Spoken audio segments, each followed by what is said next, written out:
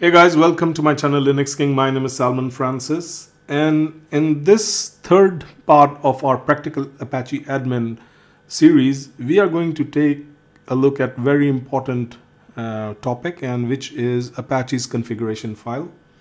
And in this section, we will talk about Apache's configuration file, and in CentOS, the configuration file of Apache is found in /etc/httpd.conf directory. Please remember that our focus is CentOS operating system, and it's not Debian or other Linux operating system. Therefore, we will keep our focus on CentOS operating system and the Apache configured on CentOS.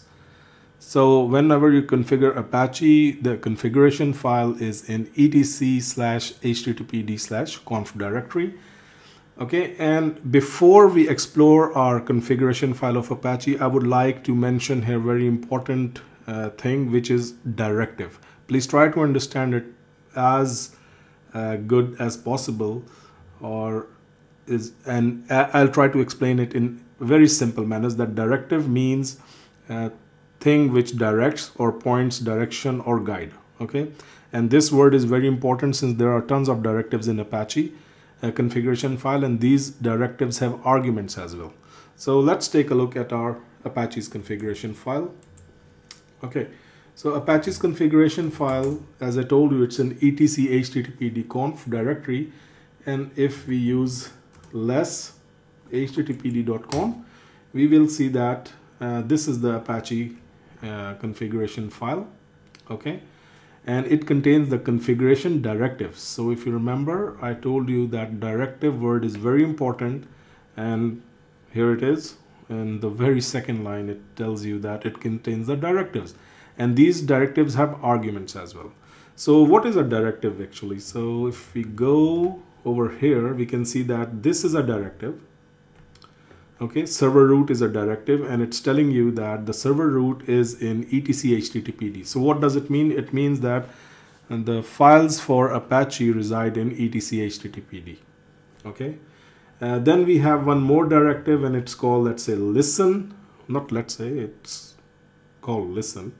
And the argument, you can see it's 80, and it means that listen on port 80. Okay, so let's go back to our slide. And this directive is instructing Apache server on which port or IP to listen, and also we can bind the IP with this port as well. Okay. And to list the directives, we use capital L flag. So let's try to run this command.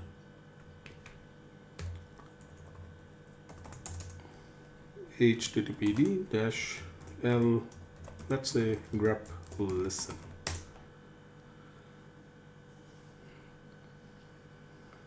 And here it is, like, port was replaced with listen in Apache 2.0. So here's the directive, actually listen, which is this one. Okay, one important thing, guys, I would like to mention here. Please try to understand that I am also a student. Okay, I'm trying to learn, and I'm trying to teach you guys. So if you find any mistake in my presentation or in my videos, please do point them out. No one is perfect, so I might make some mistakes, and by pinpointing those mistakes, I would try to make future videos much better. Okay, so please take a note of this. Okay, let's move forward. Okay, now this is very important, document root. So what does document root means? The most important directive, document root. This is the directory out of which you will serve your documents. For example, web pages, and by default all requests are taken from this directory. So we can search it from configuration file with grep command. So let me show you first what is a document root. So if we let me use Vim, because it will show you in color. Vim httpd.conf. Okay, over here you can see that, yeah, one thing, this directive we will take a look in a couple of minutes. Okay, so one thing I would like to mention here, that the Apache server is running as a user. The user for this Apache server is Apache, and the group is Apache. So you can see here user/group, the name or number of the user group to run httpd as. It is usually good practice to create a dedicated user and group for running httpd as with most system services. So here we are running it by default as Apache, and Apache is the group.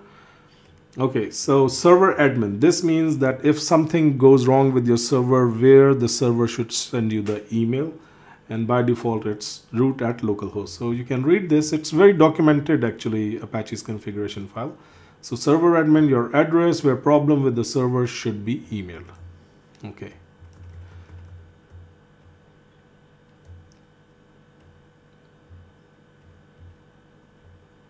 Here's the document root.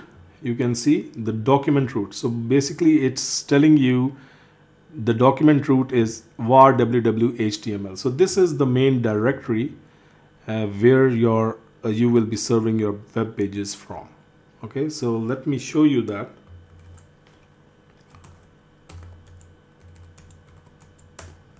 So if you remember, we created our index page. This is our first web page in our second video, I think. And so that's why I placed that index file in /var/www/html. So let's go back, and you can change the document root as per your choice, by the way. Okay, now let's go to, yeah, and by the way, you can always grep this thing like grep-i and mention what you want to grep, for example document root, and from etc httpd.conf/http. So -i means insensitive, like case insensitive. So okay, and document root over here you can see that it's /var/www/html. Okay, next, files.ht asterisk requires all deny. This directive, it's telling, like this thing is telling to deny everyone .ht access. So the above line prevents .ht access and .ht passwd. Anything which starts with .ht, it will be denied by the web client. Error log, the location of the error log file. It's very simple. So let's take a look again.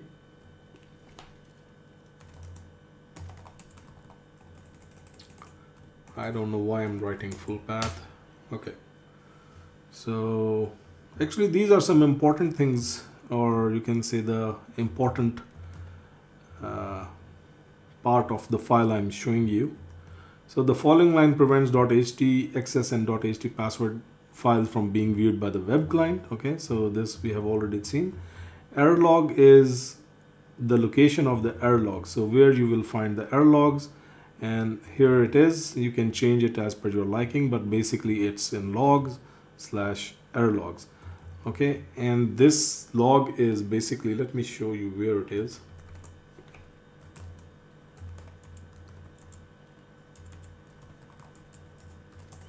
Here it is. So these are the error logs. Okay, and if we use file error log, we can see it's ASCII text. Okay,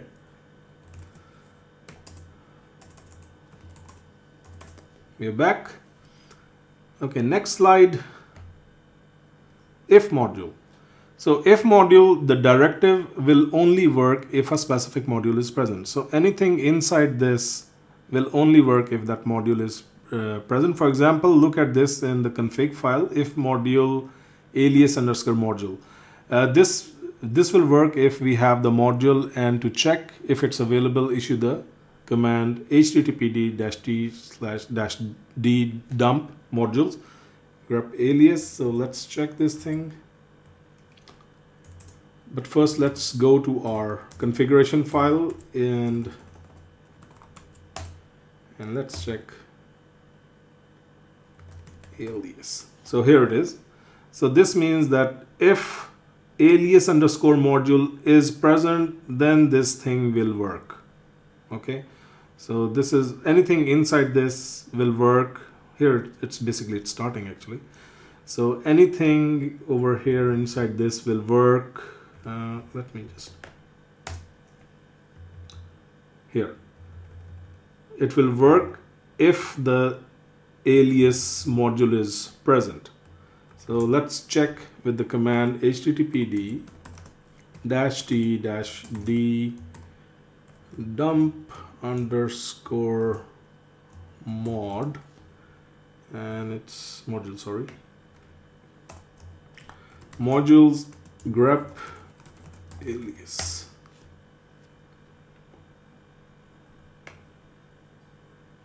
So we can see that the alias underscore module is present, and thus that thing will work. So, and it's a shared module. Okay, and by the way, if you want to check the core modules for Apache, you can issue the command like small l httpd. It's not the capital L, it's a small one. So here are the compiled modules which were compiled when Apache was installed. And these are the, or you can see the core modules, and all other modules you can use this command httpd-d dump modules, and it will list all the modules like shared modules, static modules, and stuff like that.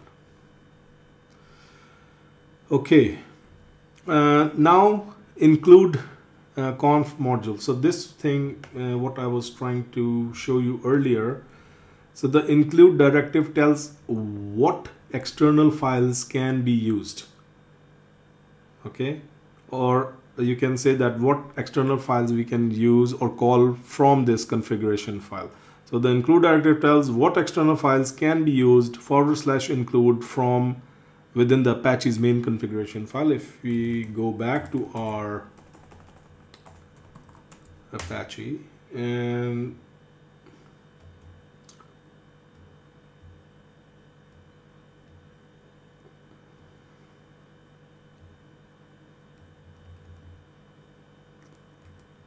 here, so include conf.modules.d and everything which has the ending of .conf. So include everything. This is what it's trying to tell you, that include everything which is present in conf.modules.d directory and starts with anything but ends with .conf. So if I have a file with .abc which is ending with .abc, it will not be included. Doesn't matter if it's in this directory or not. However, if I have a file abc.conf, that would be included.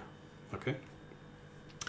So user Apache, group Apache, we have already explained that the above field tells Apache server to run as user Apache and group Apache. Note, you must run httpd as root initially and it will switch. So basically we need to be root in order to run Apache HTTP. The reason is it's listening on port less than 1024. Okay, server admin, I have already explained you. It's the address where you will receive the problems if you will face. Okay, so now we have this directory, directive you can say, and it's telling you to allow override none, requires all denied. So the above section, basically this is / it means the root. Okay. So the above section is denying access to server's root file system. This is basically allow override none and requires all denied. Allow override none means it's basically for the .htxs file, and however it's telling that no one should be allowed to override the settings and everyone is denied to access this root directory or root file system. So there's a note, directives placed in the main configuration files apply to the entire server. This is very important. So if you put anything, let's go back here. So this is the main configuration file, okay? And if you create any directive over here, it will be implemented globally. However, if you want to use it for a specific part, if you want to change the configuration for only a part of the server, you can use your directives in /directory directory match, files, file match, locations, and location match sections. So these are the sections where you can use the directives for that particular thing. Okay, and we can test our configuration file with the following command. So if you want to check the configuration file, let's go to our configuration file. This is our configuration file. Okay, and at the moment I have not changed anything, if you know. So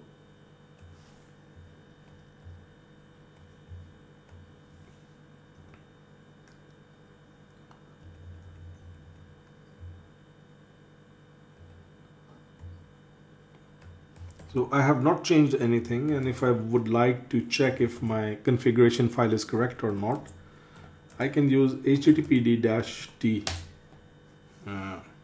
option, and it will tell me that the syntax is okay or not. So if I change anything which is incorrect, let's say if I use the listen, let's say directive to listen, and if I use the Apache's configuration file checker, and you can see that it's telling us that syntax error on line 45.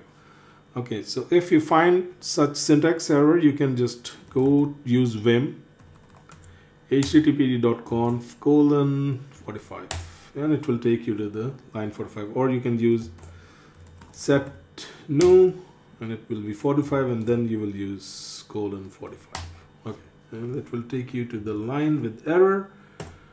Delete it, save and exit, and this time if you run the command httpd-t, it will give you the syntax okay. Okay, perfect. So this is very small, like you can see a very short video about Apache's configuration file, but very important one. Let's go back and check if we missed something.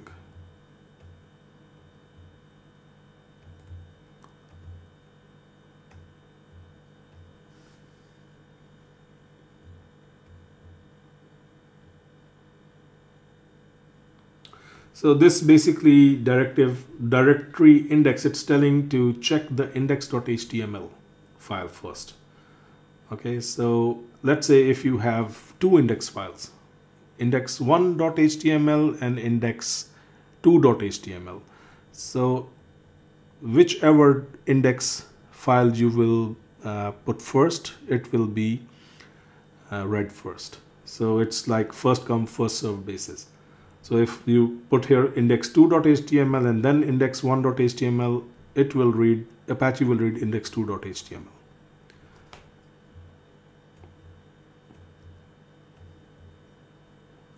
Okay, then we are going for, so this is that portion or that part where you can use your own options, directives here within that specific, and it's not global actually, it's for specific, you can see that specific region.